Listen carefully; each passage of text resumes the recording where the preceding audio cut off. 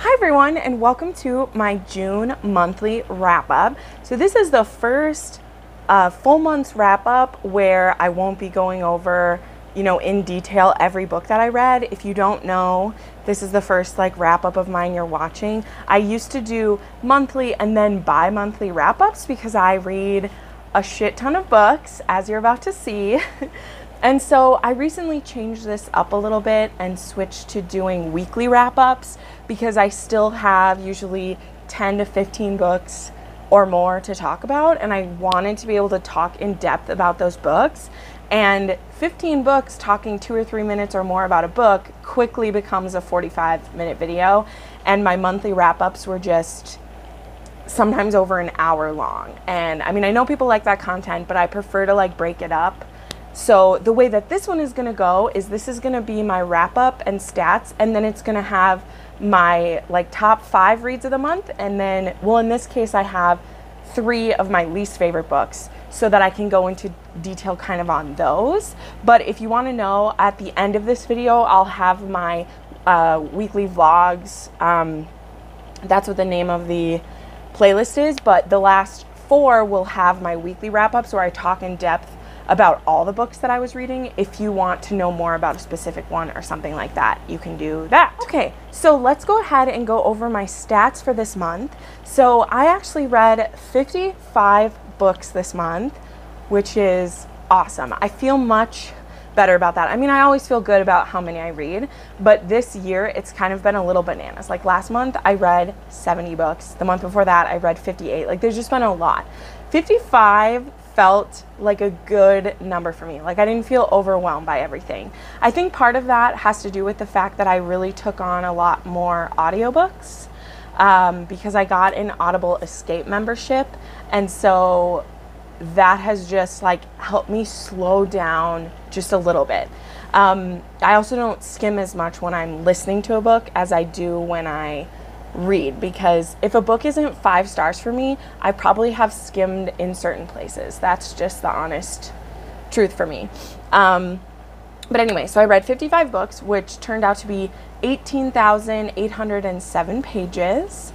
And of course, I'm including the Audible pages because generally every book I have on Audible, I also have it either on Kindle or paperback, because I do like to read along while I listen. And also, I think you can count whatever pages you want. I won't hear any trash about people saying that ebooks and audiobooks don't count as pages.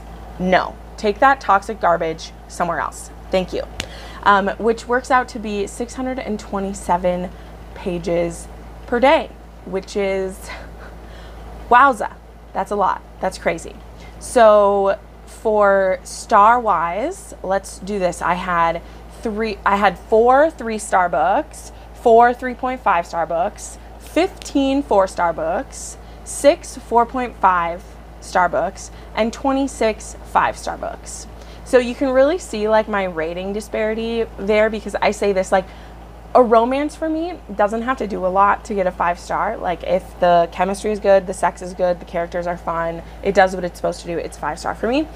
But then I usually either bump down to 5 if it's missing something. So there's very few books that have half stars for me. I'm more just are you 4 or 5? And if I really can't decide, I do a half star. But that's that. And then this month, since these wrap-ups aren't going to have as many books in them as normal, I wanted to talk about what my genre breakdown was. I don't usually do that at all. So let us do that. So I read books in 6 different genres this month.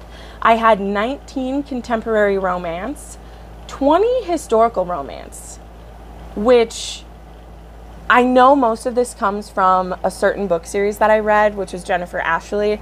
I read 8 books in one series, and they were all historical romance. But otherwise, this is the most historical romance I've read in a month, probably since I was in high school. I wasn't keeping track back then, and I love that. I love that I read so much historical romance because I'm really getting through my shelves. Actually not, because I've been buying more historical romance, but it's all good. It's all good. So then I read 7 erotic romance.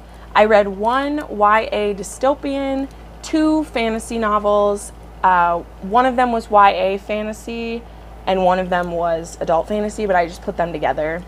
And then 1 that is considered historical fiction which you'll see what I mean in a second, but I always go back and forth. I consider that historical, I consider it romance. It just depends. But I put it in historical fiction because that's where most people want it to sit. So yeah, so that's the 55 books that I read.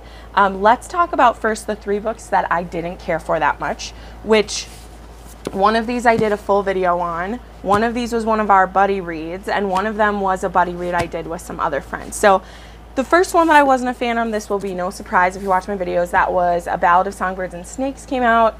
This is the prequel to the Hunger Games series, and I just was not a fan. I have an entire video ranting about this as well. It was kind of like a reading vlog and rant, and I just didn't care for it. I think most people feel that way. I've heard people either be like neutral or dislike it. Like, I have not seen much praise. And granted, if it's a book this size, like, you know, this book is making uber amounts of money, and I just find that kind of tragic for me, that when it's a book this size by an author we love so much, that it doesn't have to like please people because they'll have purchased it already.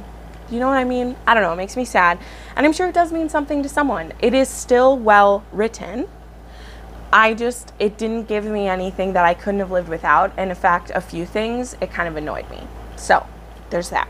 And it was big. It was a big book. Then there was Bringing Down the Duke by Evie Dunmore.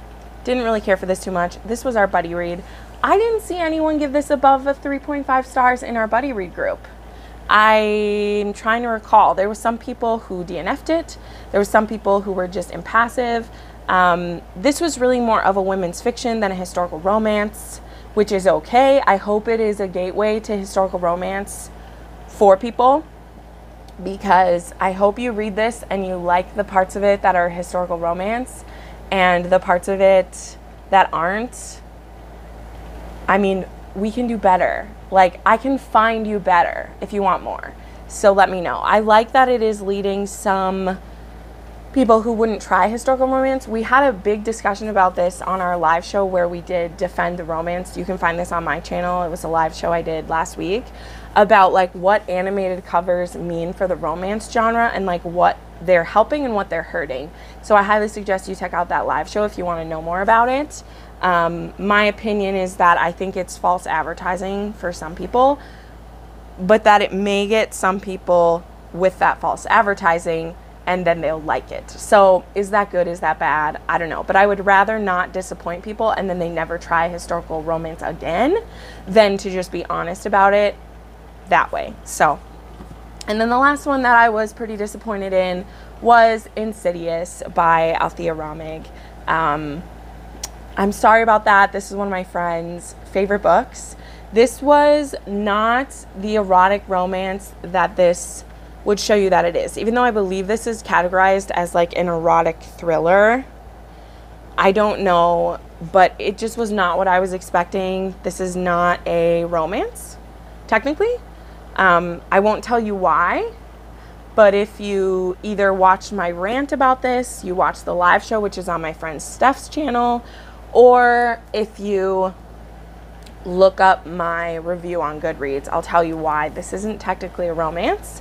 And if I had known that going in, not the spoiler of what happens, but if I had known that this wasn't a romance going in, I think that I would have been looking at it differently.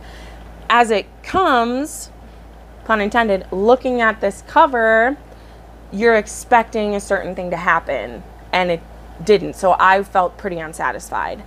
But I think if you like thrillers or mysteries, but you like them a bit sexy, that this could be good for you.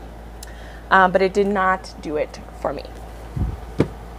Okay, now let's talk about what I was loving this month. So first off, if you've watched any of my wrap-up videos, you'll know that I went on a historical binge, as I've said earlier too, where I have read books 1 through 8, including 3 novellas in Jennifer Ashley's Highlander. It used to be called like the Dark Highlander series or Highlander's Desires or whatever, but it's called the Mackenzie McBride series now, which all of those books are on Audible Escape, so you should check them out. So I'm not going to talk about that in the ones that are my top 5 because I can't pick one of those, but you should definitely check out those books if you like historical romance or you like Scottish things, because they were amazing. So let's talk about, speaking of Scottish, let's talk about the book that has to be my favorite, but of course was a reread, and that was Written in My Own Heart's Blood.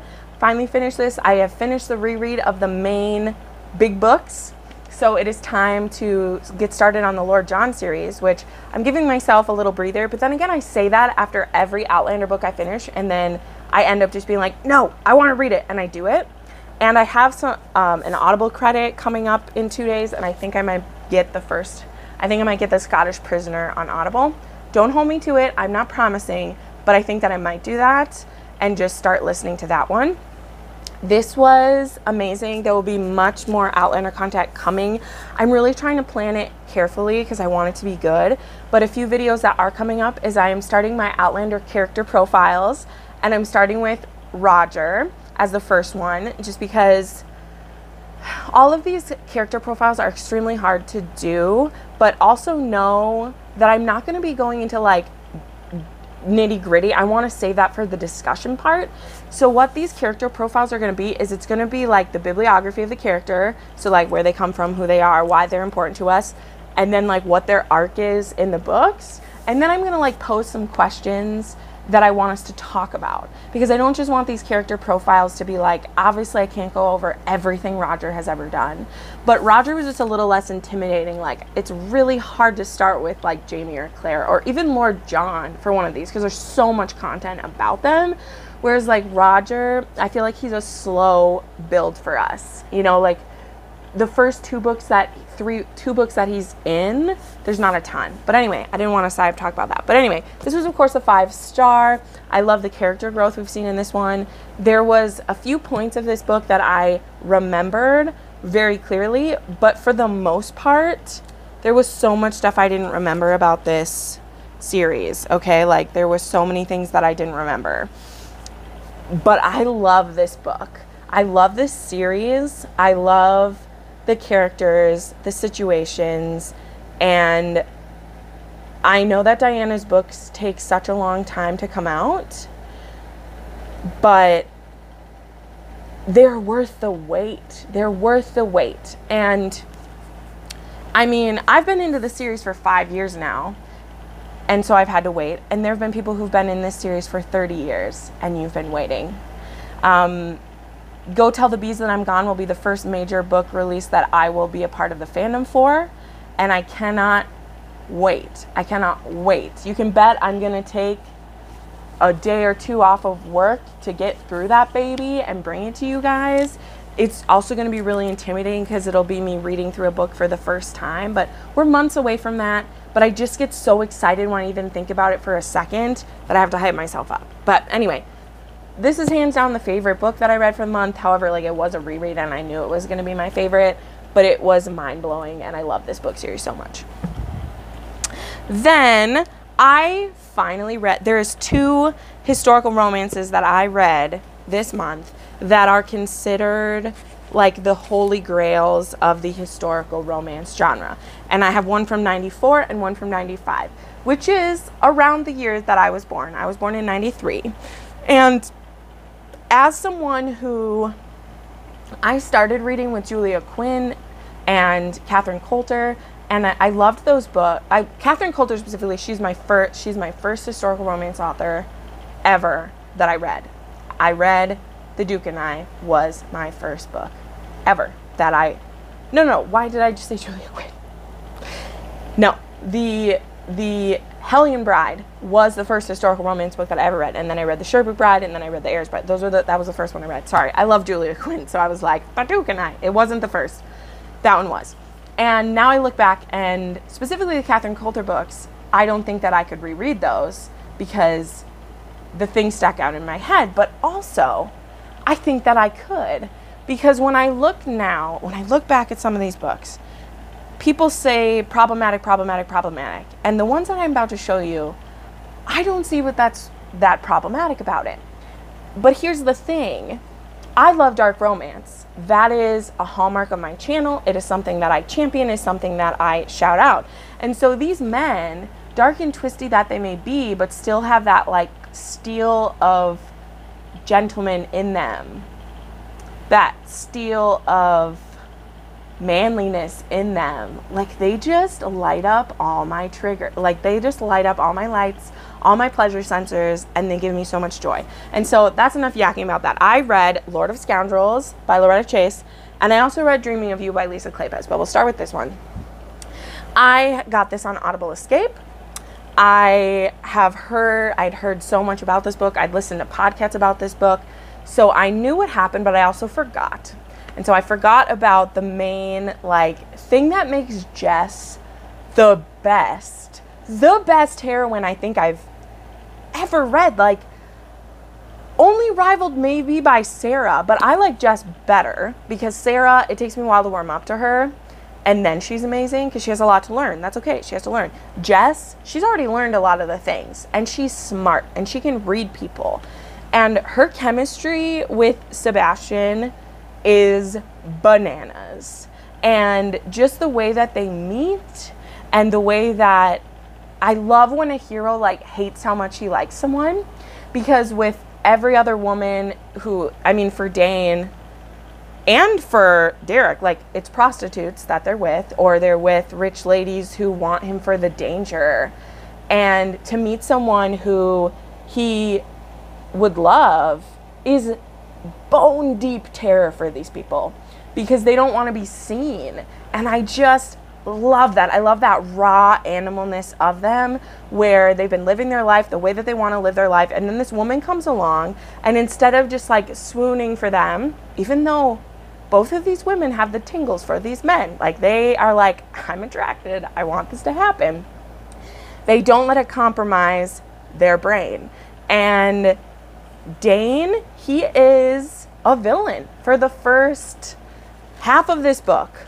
He is an anti-hero / straight up villain. The situation that he leaves Jess in is ruination. Like, he leaves her to the wolves. Granted, it's a miscommunication that makes it, or a misconception that makes it happen. But there's also, like, there's great communication in this book, specifically on Jess's side, because there's 3 specific instances in this book where in another romance novel, they would have been the crux of the matter. Like, it would have been, this is our miscommunication, this is why our relationship isn't working. But with Jess, she refuses to let them be an issue. Like, oh, you think this about me? Let me walk up and ask you. Or, oh, I'm feeling this way about this thing. Or, oh, there's a situation where I could go behind your back because it would be better for me if I went behind your back. But no, I'm going to go up and ask you straight up. And it's great because it takes the blame off of miscommunication and puts it onto the person. And it puts it onto him that he needs to man up because Jess isn't messing around. If this gets messed up, it's because he needs to man up. And I love it. I love it so much. This book is so good.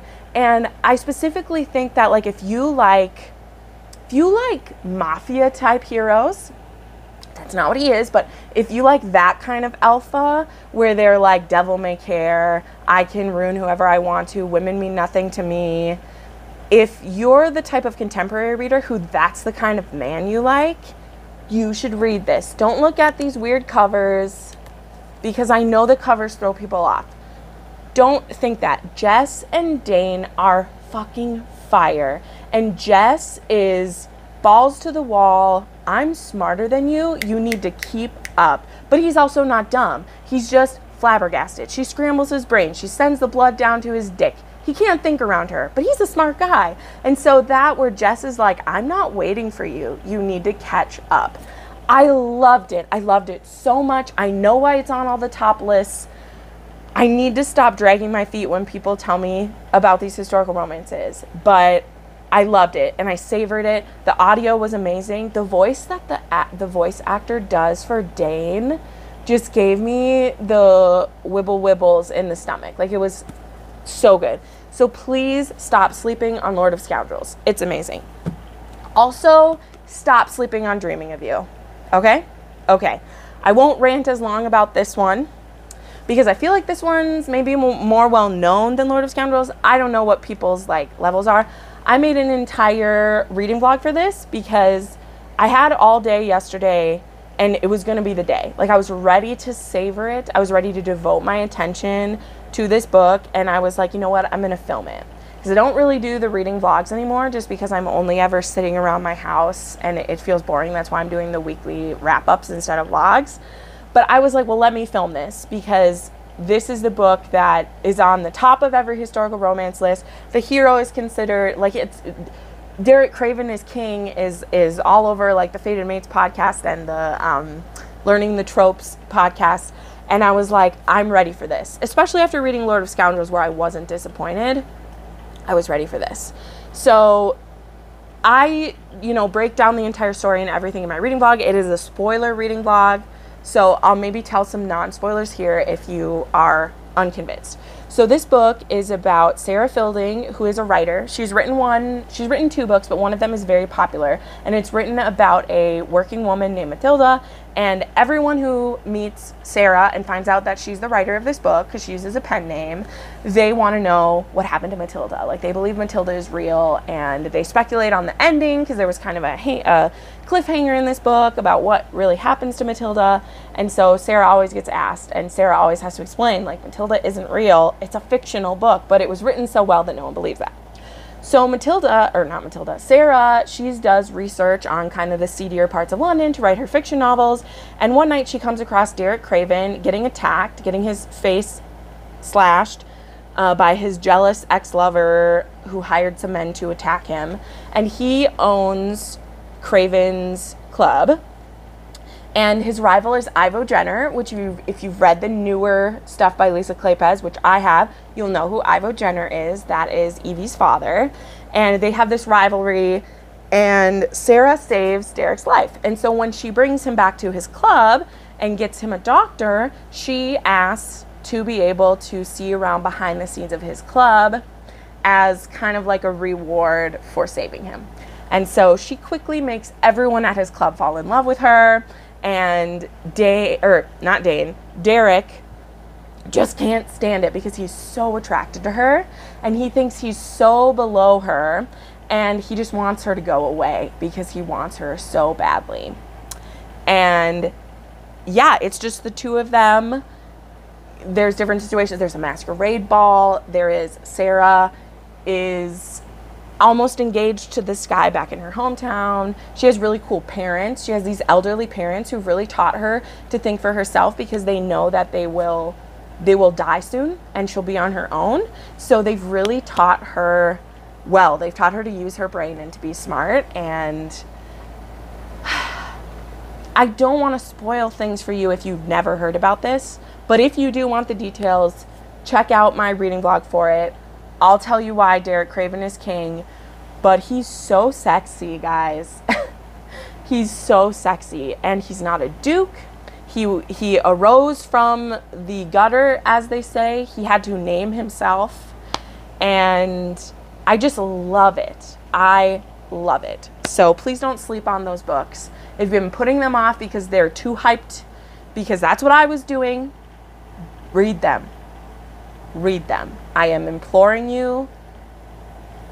It will be worth it. They were amazing. Ugh. So then I'll talk about, I have a YA fantasy on this list, which doesn't happen often anymore because I don't read them.